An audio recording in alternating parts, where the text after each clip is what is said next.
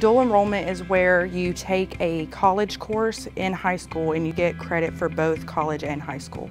It was taught by a college professor and it was set up just like college, so before I even stepped foot on a campus, I knew exactly how a college course was ran.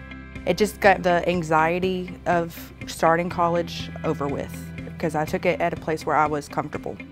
So one of the benefits of taking dual enrollment is getting your gen education done.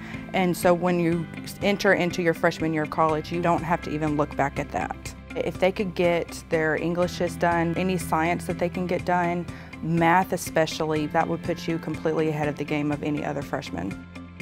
So an AP class is also kind of like dual enrollment in the sense that you're taking a college level course, but the difference is you pay for an exam, and that exam determines if you get the college credit or not.